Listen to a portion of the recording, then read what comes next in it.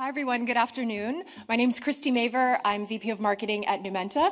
The talk of my title today is Transforming AI Through Neuroscience. So I'm going to talk a little bit about neuroscience, a little bit about AI, and I'm going to take no more than 10 minutes trying to convince you why AI needs neuroscience more than ever today, talk about the impact we're making in the short term and our long-term roadmap. So let's get started.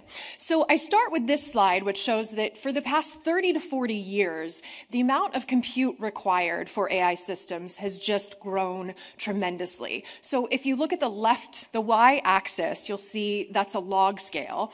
And if you do some quick math and some sustained squinting, you'll notice that's a 10 billion-fold increase in compute required for AI. And if you look at the x-axis, you'll notice that ends at 2020, so it's only gotten bigger since then. And that's the red curve, the AI deep learning curve. Now, if you look at the blue line showing hardware performance, that's a pretty respectable growth as well, remembering that's a log scale, and so that's shown improvement too. But it's the gap between these two that's really driving complexity and cost and frankly preventing many companies from getting started or deploying large AI models today. So we need to bring these two back into alignment.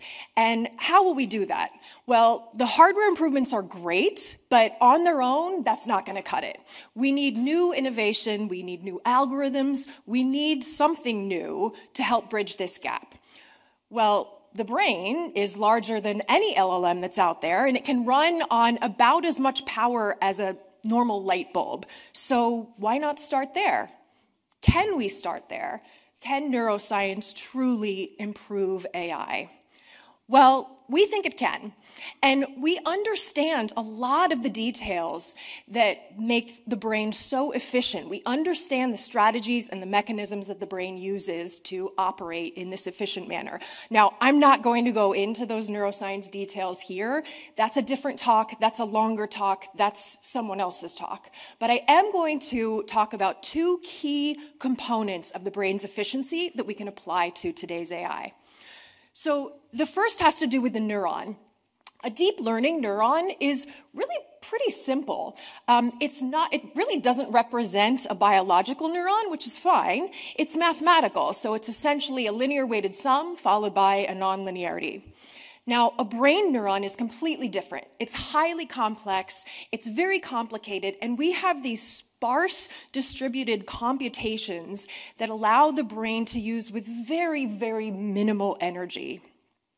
And then when you look at the neural network, on the deep learning side, essentially it's brute force, right? You multiply everything by everything, you're generating a lot of power, a lot of compute. And again, in the brain, that's not how it works at all. So if you look at the entire system, we have a sensory input that comes in. The brain can automatically understand its context and dynamically activate a tiny, tiny portion of neurons that are needed to process that input. And we're talking like 99.99% of the neurons are not required for any particular input. And that's pretty amazing, right? If you were to freeze frame any moment in your day today, very few neurons are actually involved in that particular moment. So the brain is able to allocate metabolic energy very efficiently.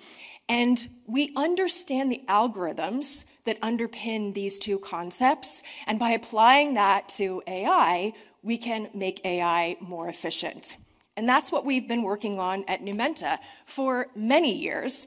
So if you're not familiar with Numenta, we were founded in 2005 by Jeff Hawkins and Donna Dubinsky. It's the same team that did Palm Computing. If you remember the Palm pilot back in the day, that was Jeff's creation.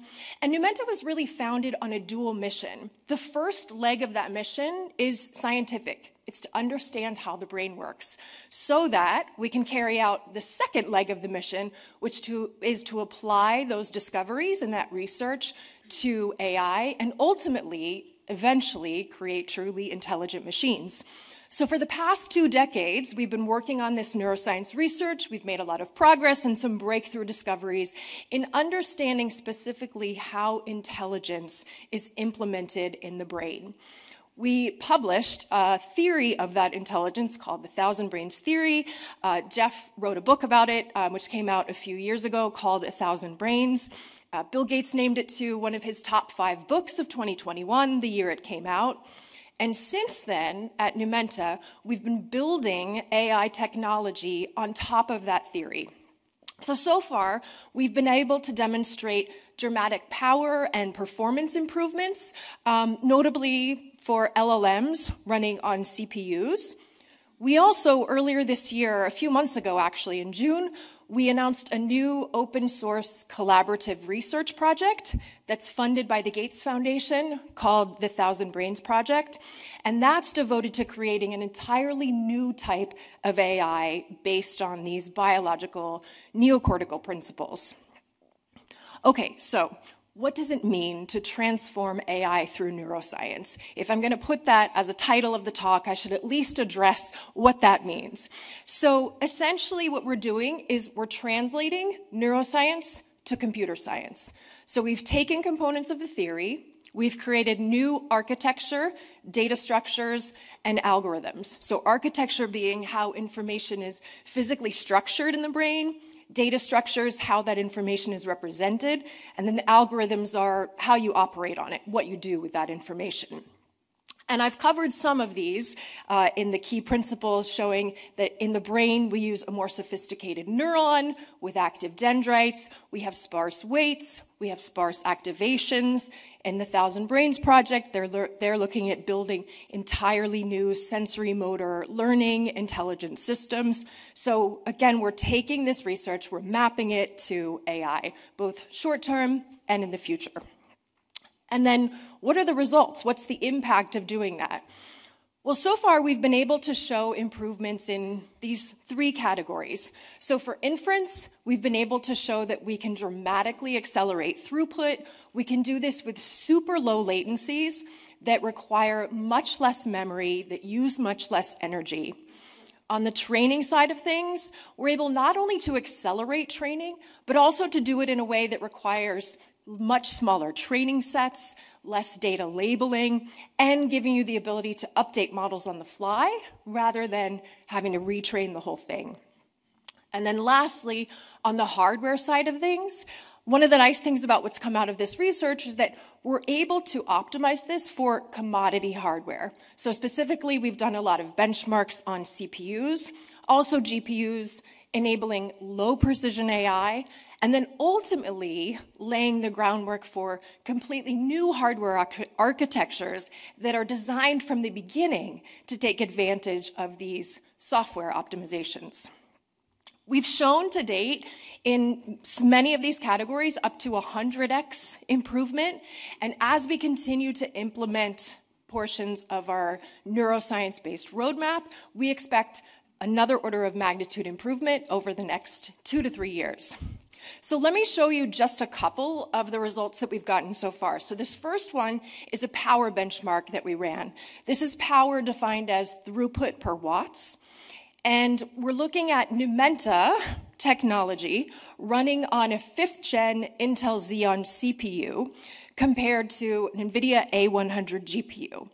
And Numenta on the Intel CPU is 20 times more power efficient than the NVIDIA GPU. Now, if you're looking at the footnotes, you may see that that's a BERT large model. So let's look at a GPT model. This is a result that's looking at speed, well, throughput specifically. And again, this is a Numenta, this time it's a GPT 7 billion model running on the Intel 5th gen Xeon compared to the Llama 2 7B running on NVIDIA A100. And here we see a 3 to 6x throughput speed up. And that's pretty compelling considering that, I think most people associate running large AI models on GPUs and not CPUs. So the ability to get all the benefits and the flexibility of CPUs and still get this performance increase is quite nice. So to summarize, in the last 20 seconds, at Numenta, we're steeped in neuroscience research, but we're really excited about the results that we're seeing today and the future that we're setting for tomorrow. and we'd love to chat more with you about it. Visit Numenta.com. I'll be hanging out at the Numenta Lounge at booth 232. If you're interested in joining the open source community, please do. You can scan that QR code. That'll take you to the Thousand Brains project, and you'll learn how to get involved. Thank you so much.